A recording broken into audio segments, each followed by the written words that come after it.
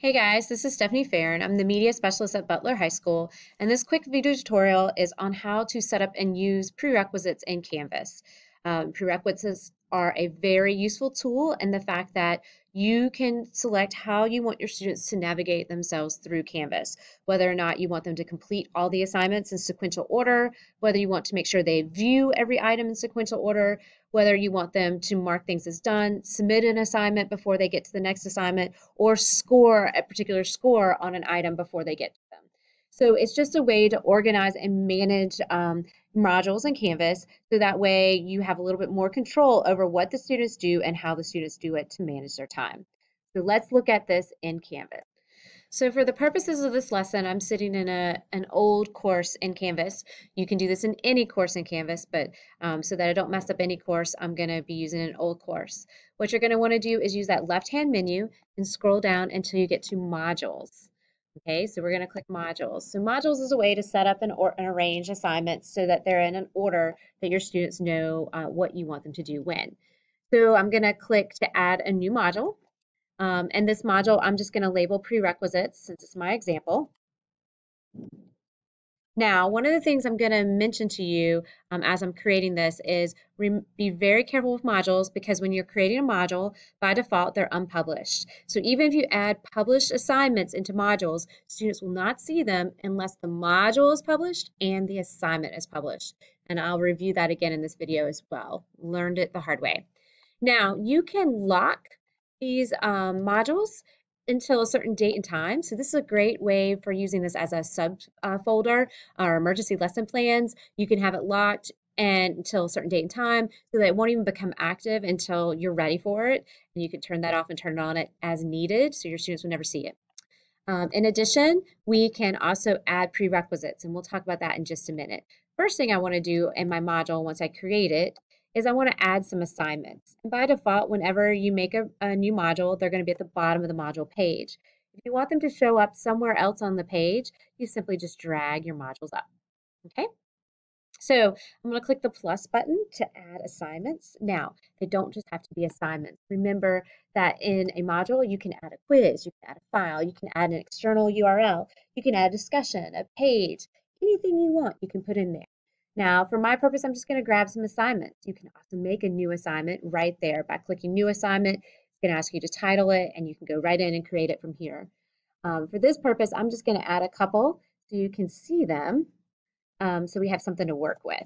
Okay, now if you notice, my assignments are already published, but my module, like I said, is unpublished. So I would need to make sure that that is clicked on in order for my students to see this work now that it's a module. Okay, once I have some work in the module, I can arrange my work based on just clicking and dragging and dropping to get them in the order that I want them to be in. When I have it the way I want it, then I'm going to come back up to the three-dot menu and I'm going to click Edit to then add requirements. So what I'm going to do right here is right now I have it set so student must complete all the work, all the requirements. I can also have it where students have to work in a sequential order. So the order I set up is the order they have to go in. And then for each one of them, and I can change it for each one, they must complete. If I do one of these assignments, this is like a choose your own path. I'm going to give you 5 options. I only need you to do one for today if you choose that. However, here's my first item, second semester Canvas. So I can choose that they must view the item before they see the next item. They have to either mark it as done. So mark as done is a button in the top right-hand corner as a student view that not only they have to look at it, but they've got to click that button. Think about the digital citizenship courses. They have to submit the assignment. So if this assignment is a to-do and they have to actually have something done, they have to submit it.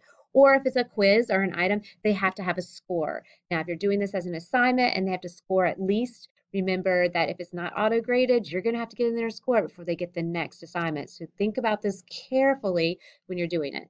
So if it's just a page of work, I might just have them mark as done or view the item.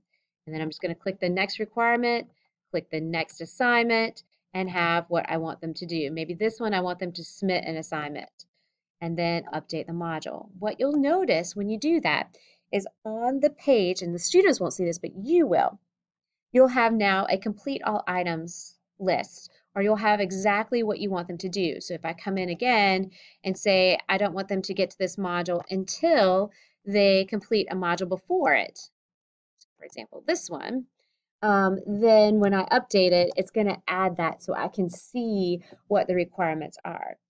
Please make sure if you have not used prerequisites and requirements with your students that you are very clear about this before you start this with your students. You don't want to do this to students who've never done this before and they get frustrated.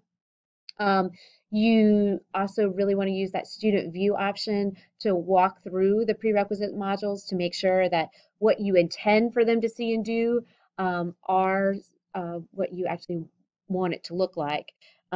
Sometimes you think in your head it looks the way you've done it, but then when you actually do it, you left off one item.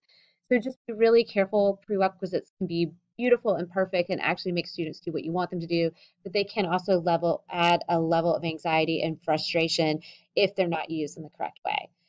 So that's how to do prerequisites. Again, remember that you've always published your module as well as the assignment. You may want to go back to your home pages and make sure that on your home page you have set your homepage so that your homepage shows either what you want them to do or you've set it to modules so that way they can see the modules they need to do so they don't get lost finding the activities since now we're kind of halfway through the semester and there might be a lot of items there. I would honestly suggest that you set your page as a homepage.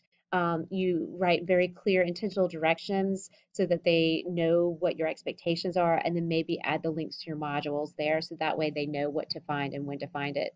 I would also definitely post the times that you're going to be available online to help students.